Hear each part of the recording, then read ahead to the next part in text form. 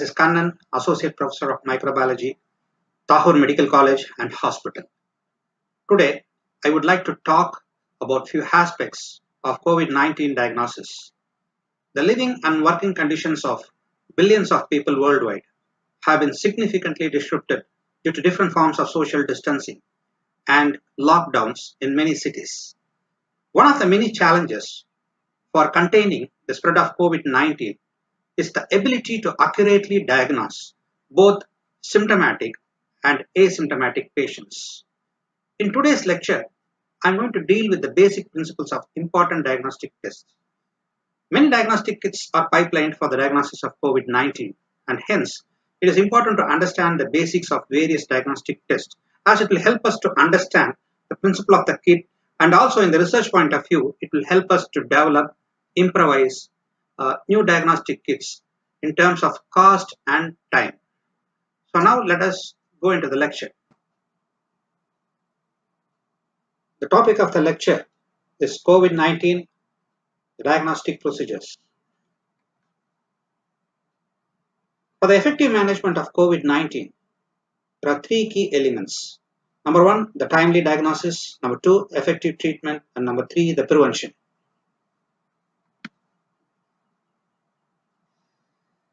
Why we need accurate and effective diagnostic test?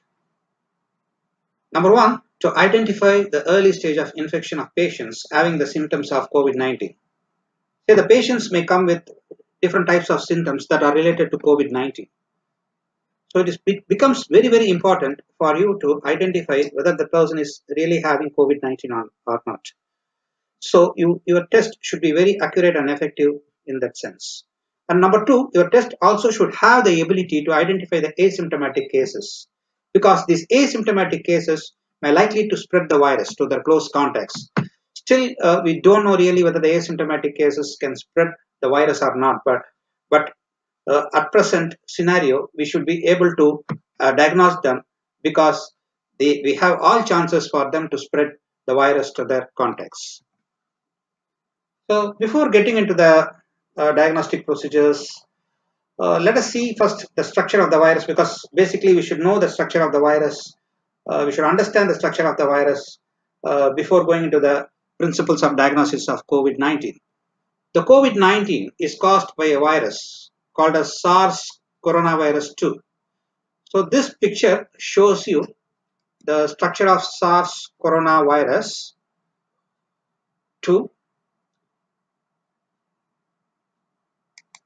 So it is an enveloped virus. You can see the enveloped virus, which is studded with the various proteins. So you have spike protein. You have two types of spike protein, S1 and S2. Then you have nucleocapsid, N, membrane, which is called as M, envelope, which is called as E.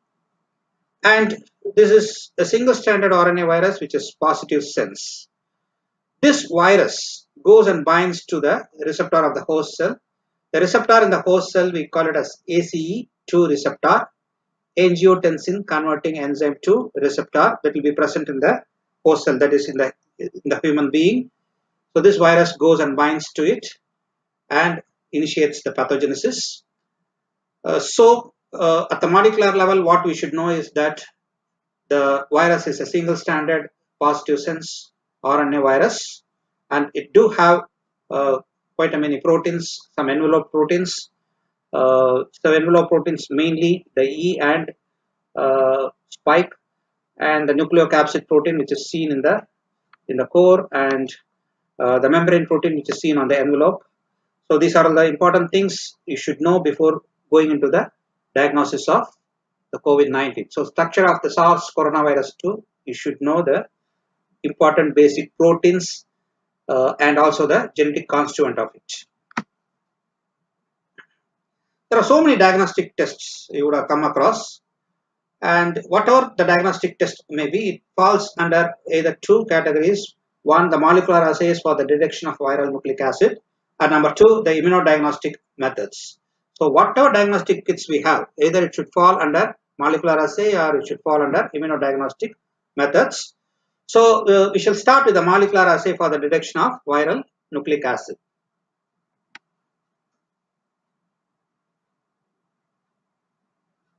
So before discussing about the molecular assays, so let us have a brief look into the central dogma of the molecular biology.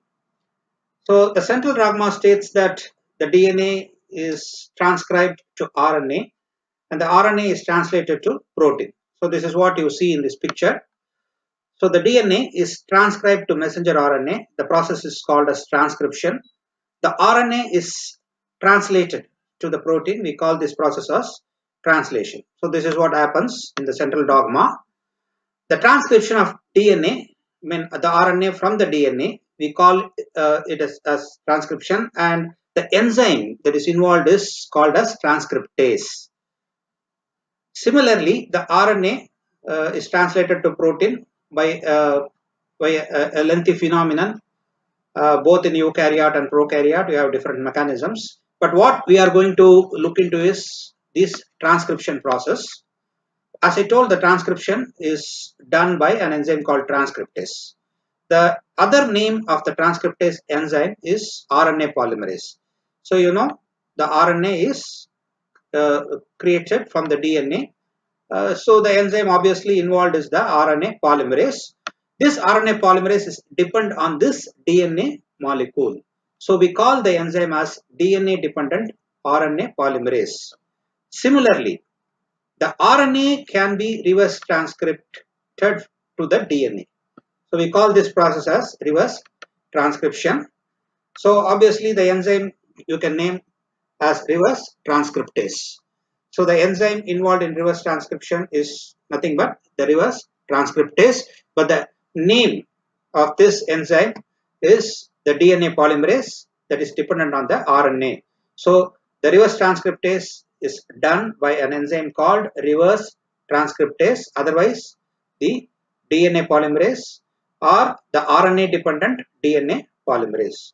So to sum up, the DNA can be transcribed to RNA and RNA can be reverse transcribed to the DNA, and the enzyme involved is transcriptase for the DNA to RNA, and RNA to DNA we have reverse transcriptase. The process is called as reverse transcription. So this is what happens in the regular cell multiplication or metabolism.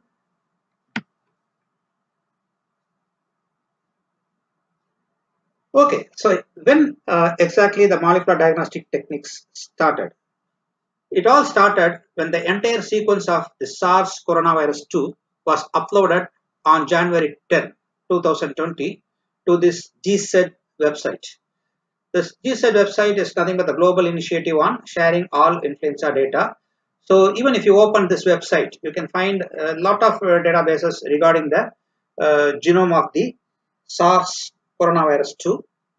So once the sequence, the entire sequence was submitted to the common website, the various researchers, the companies, pharmaceutical companies, diagnostic companies, all these people could able to bring out various kits based on the molecular biology.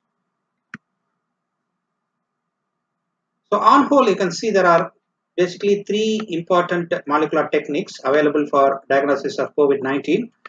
The one which is on the top is the reverse transcription polymerase chain reaction, shortly called as RT-PCR. So RT-PCR is the familiar and most important test that is conducted for the diagnosis of COVID-19. And the other two tests are isothermal nucleic acid amplification. The third one, the nucleic acid hybridization using microarray. But this is not very popular. And the reverse transcription PCR or reverse transcriptase PCR is the popular technique used under the molecular technique. Okay, so let us see something about the reverse transcription PCR. So this reverse transcription PCR, what it does, it just amplifies a tiny amount of viral genetic material in a given sample. And very importantly, for the diagnosis of COVID-19, is considered to be the gold standard.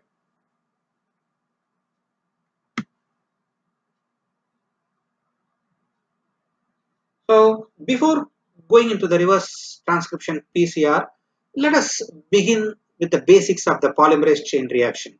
Then only we can understand what is a reverse transcription PCR and what is a real-time reverse transcription PCR, etc.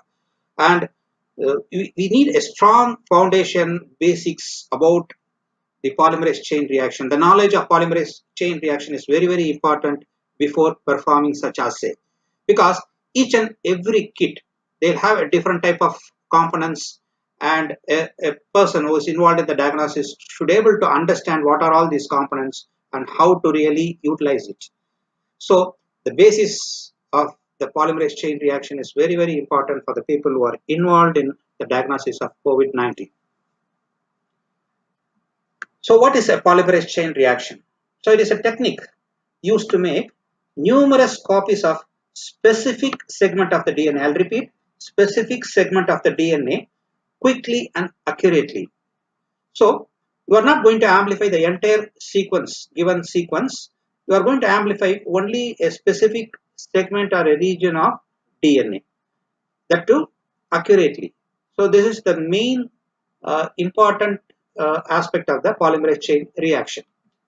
And another important thing what you should know is this reaction is performed by an instrument called thermocycler. So all polymerase chain reactions, you need that instrument called thermocycler.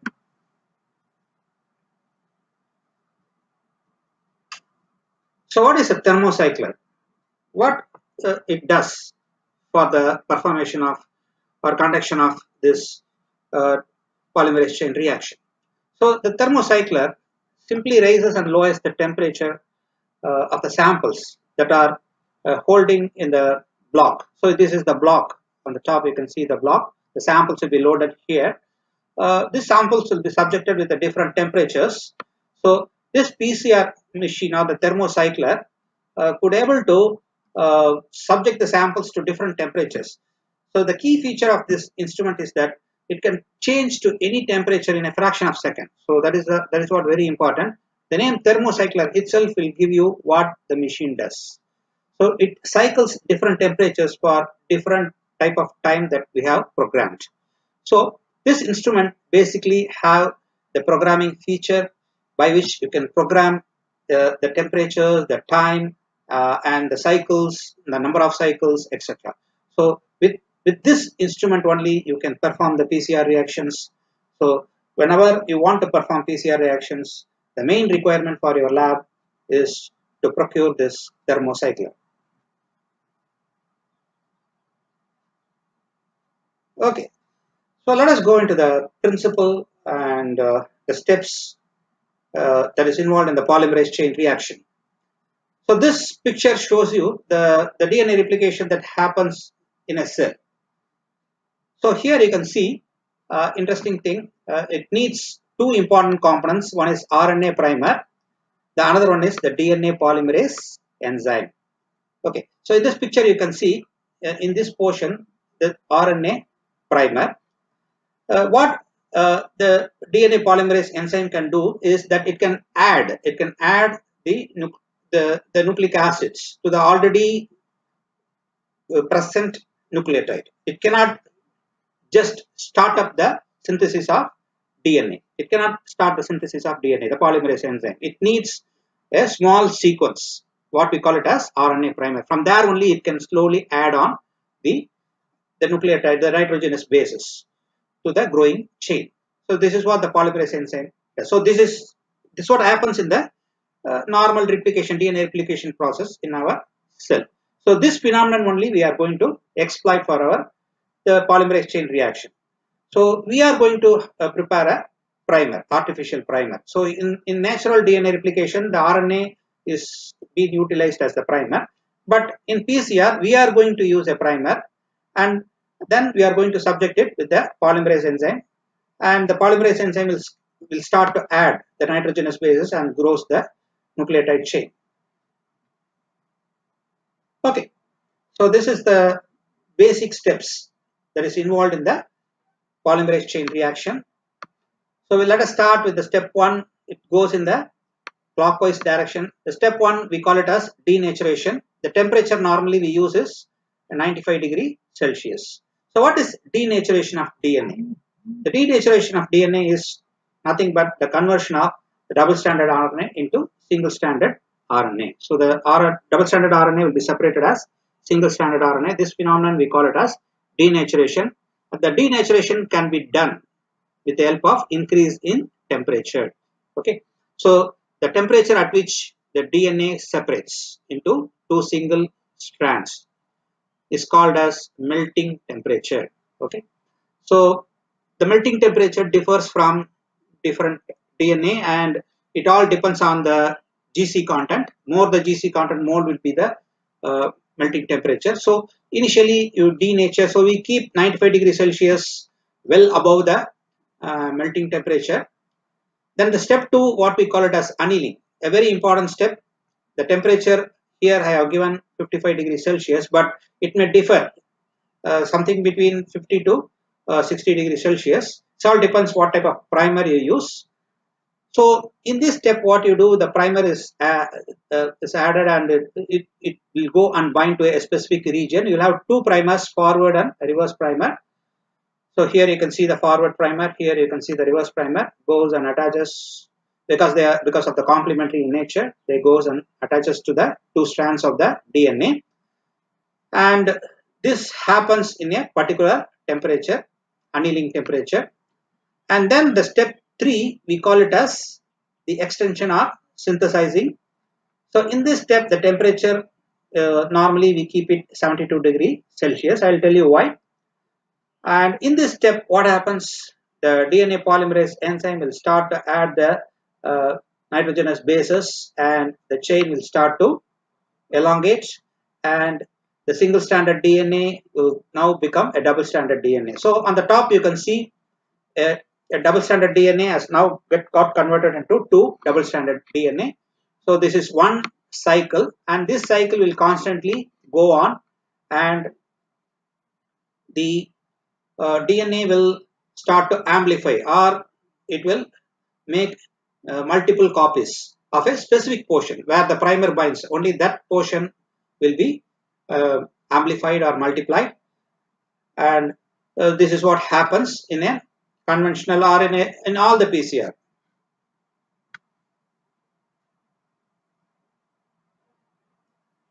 Okay, so to perform the PCR, what are all the things you require? You require mainly 4 important things. So number 1, the primer. Number 2, the Tag polymerase, an enzyme, the DNA polymerase. Number 3, the DNTPs, and number 4, the magnesium ion and the buffer. So what is a primer? Primer is a synthetic oligonucleotide, and this is complement to a specific region of target DNA. And this primer length is normally in between 18 to 22 base pairs, and the melting temperature should be within 52 to 58 degrees Celsius. So very important, the TM of the primer should be within this limit. And also the length is very important. It should be neither small nor very big. So we have to see to that the primer length is within this range, and we'll use a set of primer. One is called as forward primer, another one is called reverse primer. Both the sequence will be different, and they will be complementary to a particular region of the two strands of the DNA. So Tag polymerase. So what is its role? It synthesizes the DNA in the PCR process. To synthesize, it needs a primer. That's what I told. What it all does, it adds the nucleotide in a direction of 5' to 3'. It adds. So it cannot start the synthesis of nucleotide sequence. It can what it can do is it can add only the nucleotide to a direction of 5' to 3' wherever the primer is present. So if the primer is present, from the primer it will start to add the nucleotide, and this happens in the direction of 5' to 3'. And the DNA polymerase what we use in this PCR should tolerate the extreme heat that is subjected, because the first step, especially the denaturation step, we keep 92 degrees Celsius. So the DNA polymerase or the Tag polymerase enzyme could able to tolerate such high temperature. So we are using this specific Tag polymerase enzyme. This enzyme was derived from a bacteria called Thermus aquaticus. That's the name, Tag polymerase.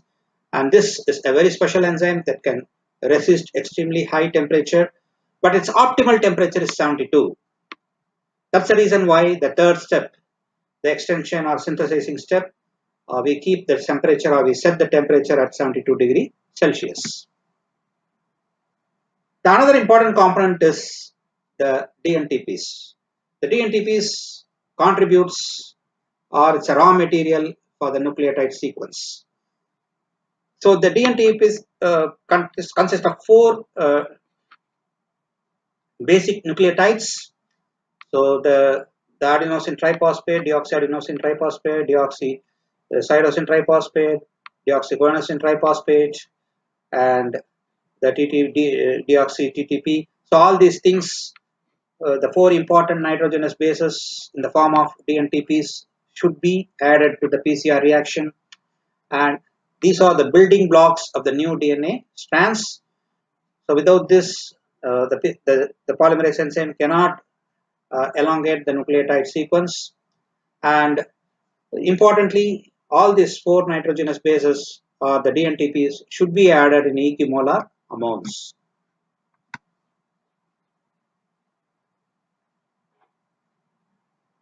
The last requirements, but not least, because they are also very important, the magnesium ions, they function as a cofactor for the activity of DNA polymerases. So the magnesium ion, without this magnesium ion, the polymerase enzyme cannot function at all. Not only this enzyme, many enzymes like exonuclease and RNA polymerase enzymes, all these enzymes require the magnesium ions. Without this, the polymerase enzyme or exonuclease enzymes cannot function at all. So it's very important to supply the magnesium ions to the PCR reaction mixture. And also you need the buffer to maintain the pH and the other things, the environment that is required for the activity of the DNA polymerase, because the enzyme requires the appropriate pH. So it's very important to have a buffer. Okay, so far we saw the basic important requirements for the PCR. Also we saw the basic principle behind the PCR. Now let us come to the so-called real-time PCR. So the real-time PCR, we call it also as a RPCR, or quantitative PCR, shortly qPCR. So here, what is the difference between the conventional PCR and the real-time PCR is in the sense the amount of nucleic acid present in the sample can be quantified, and also you can able to see the amplification in real time. That's the reason why we call it as a real-time PCR. In the real time, you can see the multiplication or the amplification of the DNA. The another thing is multiplexing. So what is multiplexing? At a time, you can amplify multiple target DNAs. So that is another important feature of real-time PCR. So multiplexing. Suppose I amplify two gene or 2 target DNA, we call it as a duplexing, or triplexing in case of 3, pentaplexing in case of 5. Okay. So to do a quantification or to see the amplification in real time, we do some we have some identification techniques. So based on that, the real-time PCR can be of 2 types. Number 1, the intercalating dye-based method, and number 2, the hydrolysis probe-based method. So intercalating dye-based method and hydrolysis probe-based method. So let us see what is the intercalating dye-based method. And most of the time, the real-time PCR for the beginners, it's always wise enough to start with this technique. You will have the dye which can give its own fluorescence. Okay, the fluorescent dye which can emit fluorescence. So that's what we will use it in this intercalating dye-based method. Once the dye binds to the double-stranded DNA, the fluorescence will emit. So this is an intercalating dye. What the dye actually does is, this will go and intercalate the double-stranded DNA. When it intercalates, its structure differs. When the structure differs, its fluorescence emission is also multiplied. It goes 100 to 1000 fold multiplication of its fluorescence. So that's what happens when it intercalates. Okay, so whenever the dye goes and binds or intercalates to the double stranded DNA, the fluorescence increases. So now what really happens when the amplification process starts? The more and more number of double stranded DNA are synthesized, and more number of the dye goes and intercalates, and the fluorescence will start to increase. Okay, so you will have a baseline fluorescence, the beginning of the RT-PCR and real-time PCR. You will have a baseline fluorescence. So we'll have the baseline fluorescence. From that, you will see the increase of the fluorescence. So this is what are done in the intercalating dye-based method.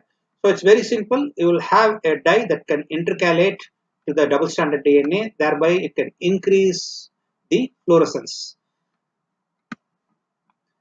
So commonly used dye is SYBR, green, the popularly used dye. Many PCR which has the intercalating dye-based method are using this dye. So what is the advantage of this intercalating dye-based method? The method is rapid, quick, reliable, and cost-effective.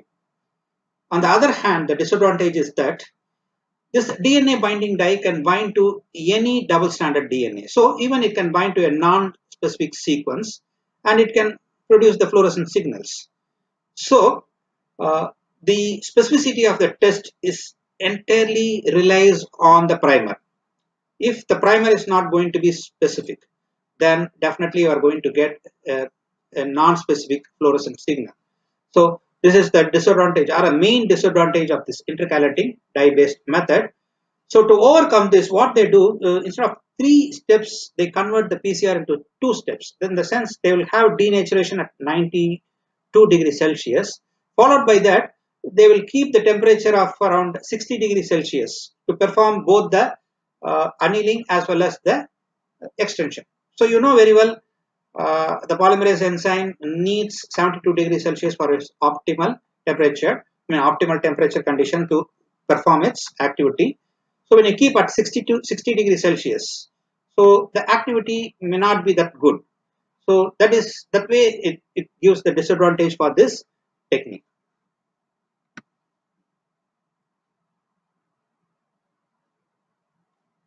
The second and the popular method that is utilized in COVID-19 diagnostic kit is the probe-based detection method. You have 2 types of probes. So your kit, the COVID-19 kit, whatever you buy or you get for your lab, may use even any one of these probes. So you should be able to identify or you should be able to know about these 2 types of probes.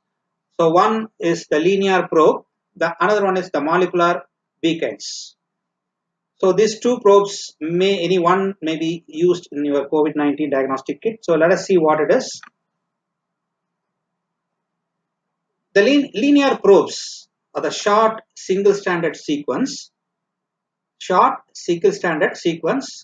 specific DNA molecule. Specific in the sense it can go and bind only to a specific region of the DNA. And this probe is labeled with a fluorescent dye. We call it as a reporter molecule, and this is attached to the 3' end of the probe. 3' end of the probe, and the 5' end is attached with a quencher dye. What this quencher dye will do, it can able to quench the fluorescent signal of the reporter dye when they are in the close proximity. So in a probe, it is in the close proximity. One side you have the quencher and the other side you have the reporter, and they are in the close proximity. So a linear probe will not emit fluorescent signal at all because of the presence of the quencher dye. Right. So this is what about the linear probe, and this linear probe is used for the performation of the real-time PCR. So how the linear probes work? So let us see how it works. So the Tag polymerase enzyme that is used in the real-time PCR also have another activity. That is, it has a exonuclease activity. It can grow the chain from 5' to 3', and also when it come across any strand obstructing its activity, it can able to cleave those nucleotide bases. So this is what we call it as exonuclease activity. So it can just cut the nitrogenous bases one by one at the direction of 5' to 3'. So this is what the polymerase enzyme does. So this activity of the polymerase enzyme is being exploited in the linear probe method.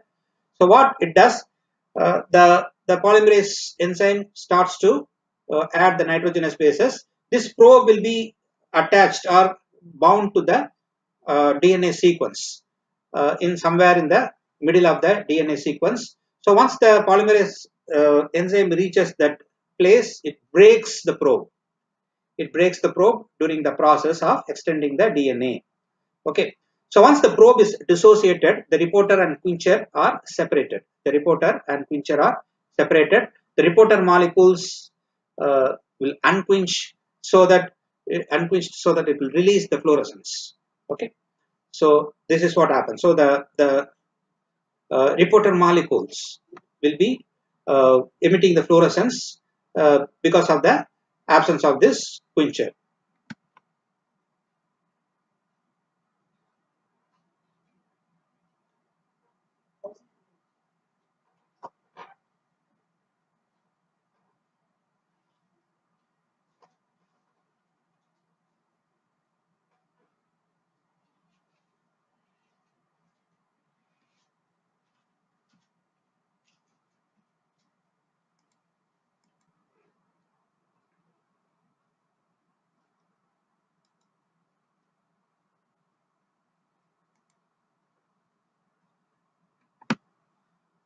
So this picture shows you the linear probe method of real-time PCR. You can see the primer at this prime end that grows from 5' to 3', and in between you can see the probe having the quencher and also the reporter dye. So what happens once the DNA grows forward? The DNA polymerase will dissociate or first initially displace, and it will dissociate them, thereby releasing the reporter dye from the top quencher. So this reporter dye will now exhibit the fluorescence. So more and more amplification process occurs, more and more reporter molecules will be released from the quencher, thereby emitting fluorescence. So at the real time, the increase in fluorescence can be recorded, and this will tell you the amount of amplified DNA. The probe-based method has its own advantage and disadvantage. The advantage, you can multiplex it. In the sense, the multiple probes are available for multiple template. So you can do a multiplexing, probably 2, 3, or even 4, 5. So many target DNAs can be amplified at a time. So that's what I said, multiplexing. It is available because for all these different type of DNA targets, you can use different types, different colored fluorescent molecules. So right now for COVID-19, they are multiplexing with a few of the target genes. So most of the COVID-19 kits are multiplex kits. So you should know what is a multiplex kit. And most of the COVID-19 kits are using this linear probe method. But what is the disadvantage is that the annealing temperature. So we actually set the annealing temperature based on the primer, but the probe is again a small nucleotide sequence, entirely different from the primer. So the annealing temperature of the probe as well as the primer both may differ, and if they differ uh, very much, then it's going to be a problem. So we have to see to that the primer and probe, they have a closely uh, matching with the annealing temperature. So say for example you keep the annealing temperature of 60, it would able to say the primer uh, should have annealing temperature of something around 50 or 58 or 59, or the probe it should have around again 58 or 59 or 60 or something like that. So we have to see to that to have a annealing temperature which is closely matches both the primer and probe. But most of the times the troubleshooting comes because of this. So next one what we are going to see is molecular beacons. So the molecular beacons are single-stranded hairpin-shaped oligonucleotide probes. So that's what you are seeing in this picture. It almost looks like a hairpin shaped. So oligonucleotide made up of oligonucleotide. It's again a probe, but it is not a linear probe. It's a hairpin shaped probe. And in presence of the target sequence, so imagine it goes and binds to the target sequence. These molecular beacons will unfold and it will emit the fluorescence. So this hairpin shaped molecular beacons consist of 4 parts. The loop is made up of 18 to 30 base pair, and this will be the complementary sequence to the target sequence of the DNA. Okay. So the loop, the base that are present on the loop should be complementary to the target sequence. It's the one which goes and binds to the target DNA. It has a stem. And the beacon stem sequence lies on both the ends of the loop. It is typically 5 to 7 base pair long, and both the ends are complementary to each other. That's the reason why it could able to form a hairpin bend. Okay, so it's a complement, so they attach each other, forming a hairpin bend. Okay, but the third and fourth one are very, very important. At the 5' end, you have a fluoropore, the reporter dye, and the 3' end, you have the quencher. So the quencher and the reporter dye, the fluoropore, both are lying in the close proximity. As I told, the molecular beacons, when it binds to the target sequence, it becomes a linear molecule, thereby separating the quencher and the reporter dye far apart, so that the reporter dye could emit the fluorescence. Okay, so let us see in detail how the molecular beacons works. When the two ends of the hairpin stem are in close proximity with each other, the reporter molecule is quenched by the quencher that is present on the other side, and it cannot generate the fluorescence. But when it binds to the complementary sequence, the two ends of the hairpin will get separated with each other, so that the quencher is now blocked and the reporter dye will be released and it will emit the fluorescence. Okay, so this picture will tell you how really these molecular beacons work. So here, this is the molecular beacon having a quencher and reporter in the close proximity. But once it binds to the target DNA, it becomes almost linear. The reporter and quencher now separated wide apart. So the reporter molecule now emits the fluorescence. So every time when the molecular beacon binds to the target DNA, so you know the target DNA is going to multiply in each and every step. So in each and every step, the molecular beacons are going to bind more and more, and it will emit the fluorescence accordingly. So this fluorescence now can be recorded, and this will give in real time the amplification process. So what is the key features of these molecular beacons? The molecular beacon probes are highly sequence specific and are best choice for the sensitive reactions. If the probe cannot find its complementary sequence, it remains in hairpin loop and it prevents the non-specific binding. The probe chemistry doesn't rely on the DNA polymerase activity. You saw in the linear probe method, the linear probe purely depends on the activity of the DNA polymerase. So the exonuclease activity of the DNA polymerase is very, very important. So it is dependent on the DNA polymerase activity. But in case of molecular beacons, it's not dependent on this DNA polymerase. It is independent of the DNA polymerase.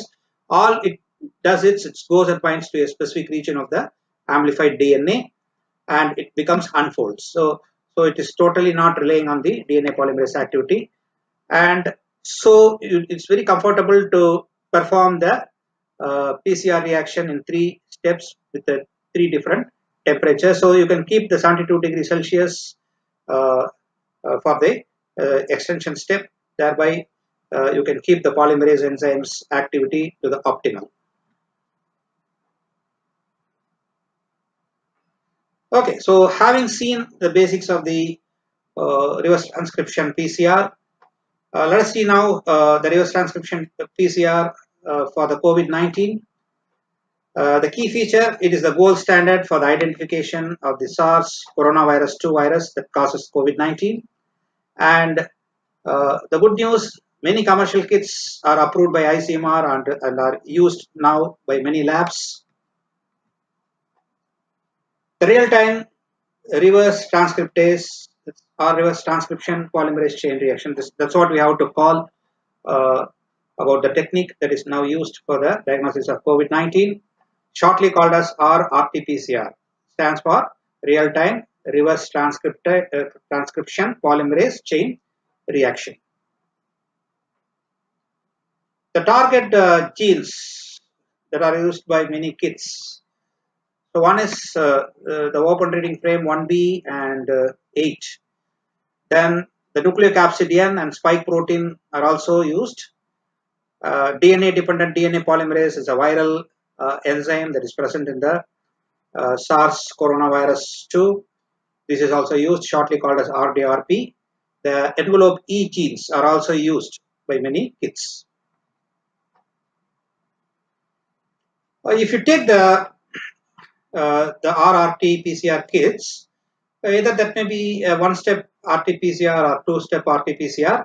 In one-step RT-PCR, it uses a single tube containing the necessary primers to run the entire RT-PCR reaction. Okay, so the single tube will contain right from the beginning. So the RNA of the virus will be converted into the DNA, and this will further continue into the amplification process. So that's what happens in the one-step RT-PCR.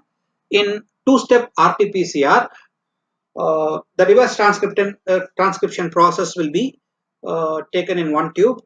So what they do, they put the RNA and convert the RNA into the DNA by the enzyme reverse transcriptase, and then the DNA that has been converted will be again put into another tube, and the PCR reaction will be carried over. This is the two-step RT-PCR. So both can be done, but most of the kits employ this one-step procedure, generally preferred approach for the detection, because it's quick to set up. Just in one tube you will add the template and you will complete the entire reaction, so it's quick to set up. It involves a limited sample handling and a reduced bench time.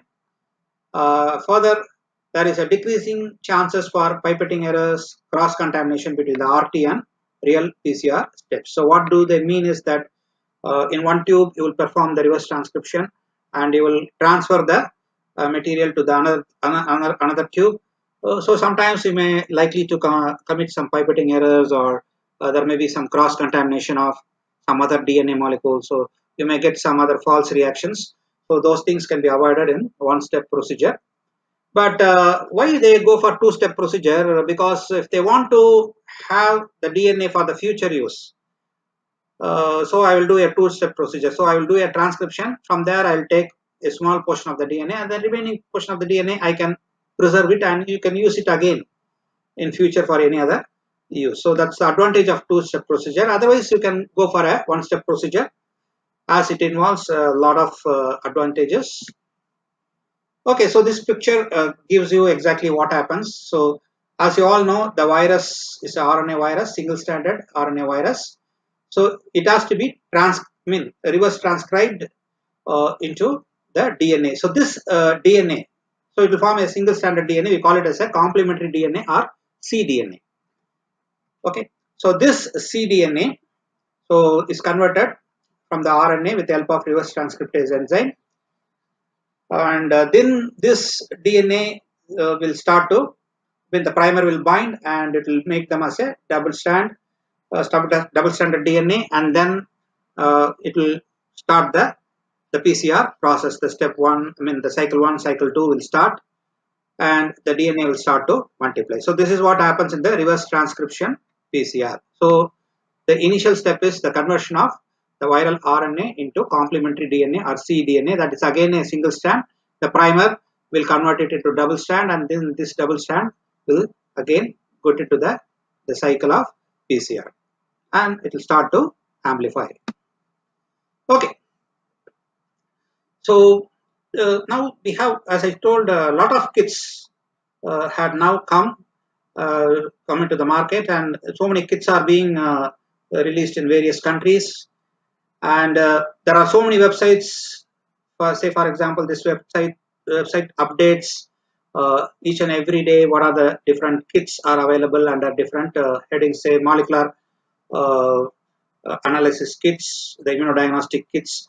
All these lists are being put in different types of websites. You can just go in and see what are the kits are available with us in the different parts of the world or different parts of the country. Okay, I want to give at least one example of how a kit, a real-time RT-PCR kit will look. So this is the kit that has been called as adultized real-time RT-PCR kit, used by many in the in India. So let us see what actually the kit has. So this is the one you can see the kit details. So they are given what are the samples that can be used, and the details of the kit, how many tests you can do, etc. And this part shows the kit component. So that's what I said. We should be quite familiar with the PCR process. What are all the requirements? What are all the things should be done in the PCR? So here you can see the master mix. So normally in a conventional PCR, those days we used to prepare the master mix. We add the DNTPs, Tag polymerase, magnesium, and buffers, etc. But now everything is pre-prepared and uh, being available in the form of so-called master mix, ready-made master mix. And you also have the probe mix, so very important. And this probe mix will contain both the primer and the probes, and you have the positive and negative control. The positive control will be normally the gene for which you are going to do the RT-PCR, and this is not essentially a virus. Only the gene along with a plasmid will be present as the positive control, a non-infectious in nature. So you needn't to worry about using the positive control. So here at the bottom you can see um, what are all the genes. So it is a multiplexing. So you can see 3 gene can be detected. RDRP, E and N genes can be detected.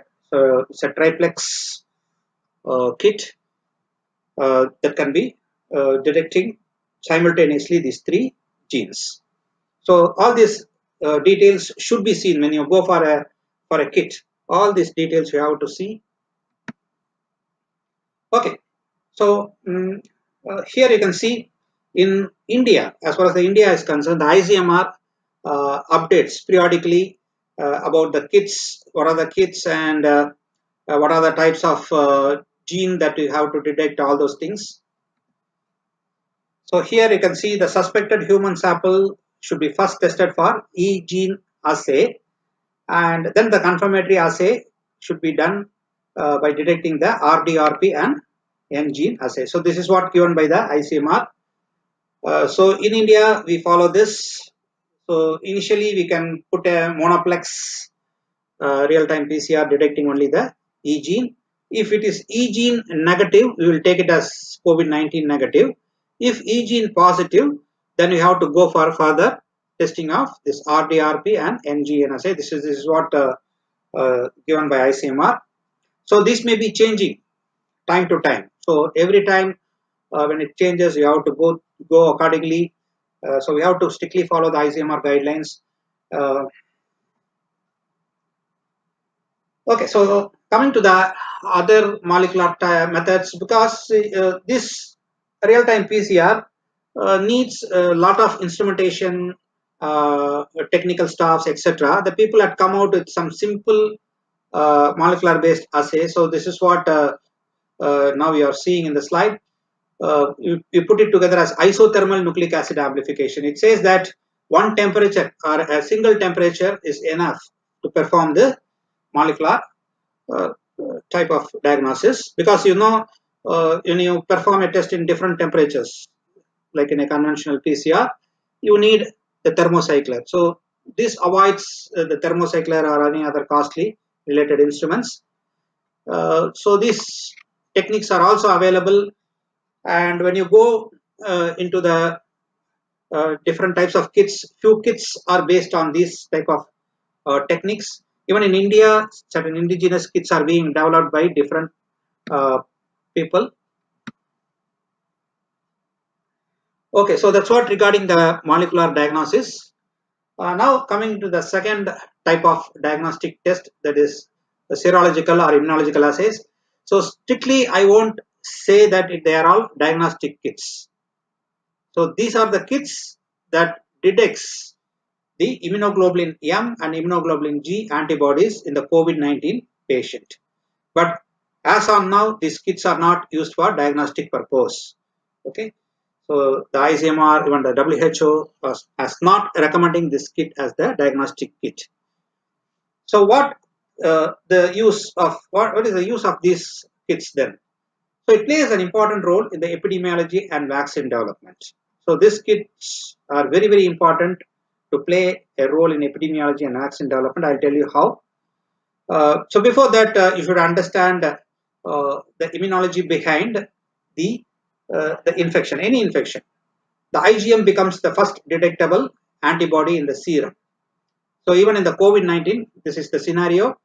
The IgM first becomes detectable in the serum after a few days, and after a couple of weeks upon infection, the IgM will be switched to IgG.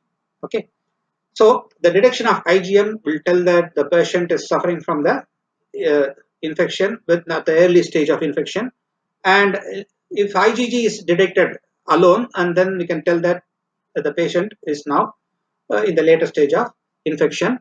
And also IgG may suggest the presence of post-infection immunity. In the sense, if suppose I detect IgG after 6 months or 1 year of the infection, it means that the person has conferred with the post-infection immunity. So this is where the vaccine development, it helps with the vaccine development. Suppose I could able to detect IgG after 2 years, 3 years, it means the vaccines are the development of vaccines are fruitful. You can give the vaccines to the patient, thereby you can prevent the infection of COVID. So that's what it means. Okay, so these serological and immunological assays so far is only been recommended for the seroprevalence study, or to do a research study to see how the antibodies are being developed and sustained after the post-infection in the patients. Okay, its implication, as I told, it has a huge potential for the epidemiological studies of COVID-19, but it has a lot of pitfalls. That's the reason why the ICMR or WHO, they are not recommending this kit for the diagnosis, because sometimes it may give a zero positive, sometimes it may give zero negative, and it has a high limitations with that of sensitivity and specificity, and each kit differs in the sensitivity and specificity. So at present, this serological or immunological assays cannot be taken as a diagnostic test. Okay, now let us see the basic principle involved in the serological or the immunological kits. So this is the principle of ELISA kits to detect the antibodies and antigens in the patient serum. So on the left side, you can see the detection of the antibodies in the patient serum. So the viral antigen, the SARS coronavirus 2 antigens are coated in the microbial plate. Then the patient's serum is added. The antibodies in the patient serum binds to this antigen, and this enzyme labeled antibodies, when it is added, will bind to the primary antibody. Okay. Then when you add the substrate, it will produce the color. So simply it is the principle of indirect ELISA, right?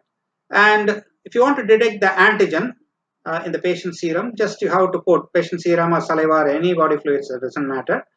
So you have to coat the antibody in the microwell plate. Then you have to add the patient serum containing the viral antigen. So it will bind. Then you will add the enzyme labeled specific antibodies. So it is a sandwich or direct ELISA. The principle of sandwich or direct ELISA is involved in this technique. Okay. So now comes an interesting slide. Many times you would have heard about the so-called rabbit kits in the news, in the many websites, even some controversial issues regarding this rabbit diagnostic test. So what it is? So it is nothing but the lateral flow immunoassay. Why it is called rabbit kit? Because you can see the result within 10 minutes, even 10 minutes, within 10 minutes, 15 minutes, you can just see the results. And very important feature is it never it never needs any trained personnel at all. It's inexpensive. The test is inexpensive, requires no trained personnel. Okay. So what it is? It's a qualitative chromatographic assay that is small, portable, and used at the point of care, even at the bedside. I can just take a fingerprint blood and I can do the test, and I can tell the results within 10 to 30 minutes. So it's a bedside test, very easy to perform. And it is, as I told, it is inexpensive and requires no trained personnel. So here I'll show you the principle in this picture. So here is the place where you put the serum or blood of the patient. So because of the lateral capillary flow, this antibodies present in the patient serum will move. And here you can see this region, you have the SARS coronavirus antigen, which is labeled. Okay, which is labeled, that will go and bind to the patient's serum. It will go and bind to the patient's serum. Here, interestingly, you can see the control antibody. Along with this, you can see the control antibody, and this is used to validate the assay.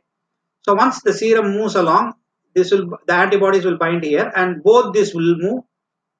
And what happens? The antigen antibody complex, will get trapped by the secondary antibody here. Okay, the secondary antibody here, the antigen antibody complex formed because of the antibody present in the patient serum, will be trapped here because of the immobilized secondary antibody. And this control, the control moves further, and here it has the antibody that captures this control complex, the control antibodies. It will be captured by this antibody here. So this will be the control, and this will be the test. Okay. So a color will be developed when it forms a complex. A color will be developed. So this is what the result you will see. The first one shows only the control. The control shows the line. It means that the test is working. And this rapid test can able to detect both the IgG and IgM separately. So there is no colored line in the G and M. So no antibodies. So there is no antibodies in the patient serum for the SARS coronavirus 2. Here you can see the line is there in the G. It means the IgG is present against the virus. Here you can see M is present. The IgG is absent. IgM is present. So you can just conclude that the patient is in the early stage of infection. Here both the antibodies are present. So IgG as well as IgM is present. Okay, so you can see the sample is loaded here and it moves because of capillary action. So very simple test can be performed within few minutes. Apart from antibody, even a lot of rapid antigen detecting test kits are available based on many such principles. That is also now many kits have come. Okay, to conclude, still we need in a lot of accurate and rapid diagnostic kits for the detection of the SARS-CoV-2 infection.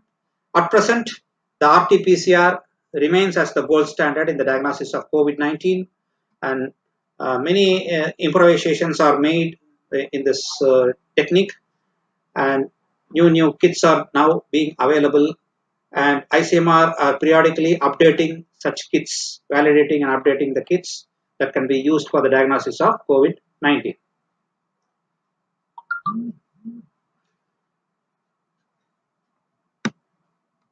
Okay. Um, uh, one more important thing what I want to share with you is, so this is the ICMR website. So where to go and see the updates. So when you open the ICMR website, here you can see the testing strategy. So just you can click the testing strategy. You can find the different updated informations. So you can just download these files and you can just check what the ICMR has recommended. So they have given a lot of updates on molecular based tests, and also the rapid antigen test also being given, and they are given antigen detection test, antibody rapid test. All these things have been updated periodically, and you can download and you can just check what you should do exactly at this particular point of time. So you have to always have touch with this ICMR website. And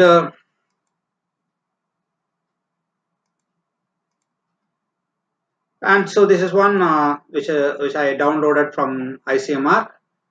So here you can see they have given a list of kits, various kits that has been approved by the ICMR as on 17th June 2020. So a very big list has been given by ICMR. And interestingly, you can see some indigenous kits are also present. So very happy to see various Indian made kits are now available, apart from the imported kits. You can see as many as 110 uh, approved kits under the molecular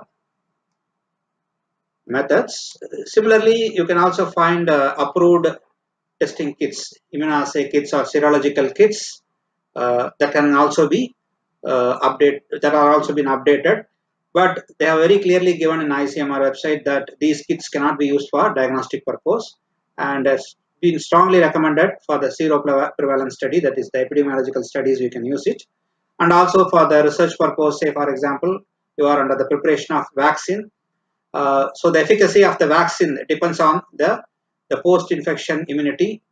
So now these kits are being used. The serological kits are being used to study the post-infection immunity among the various COVID-19 infection patients. I hope this brief lecture thrown some light on the basic principles of various tests that are being used for the diagnosis of COVID-19. So I thank everyone. Thank you very much.